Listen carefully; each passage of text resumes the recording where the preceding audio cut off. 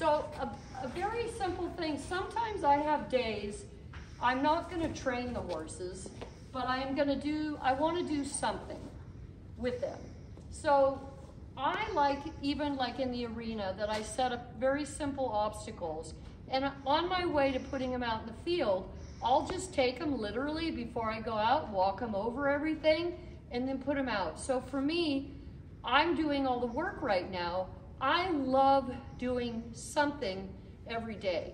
And I've learned with just the idea of 5 minutes, it may be something as simple as leading around over an obstacle. That is something that's working on our attunement of our relationship, patience, calmness. We're working on proprioceptive. So this idea of walking, I've got in weight distribution, I have balance, self-seeds partnering, I've got in self-seed integration, band, because she's integrating the stepping, she'll eventually jump over things. I've started that too. So all of this proprioceptive opportunity is also in our how our rhythm is, becomes the endless template of the self-seeds. And I have to be the one to lead the seeds in order to guide her in the seeds.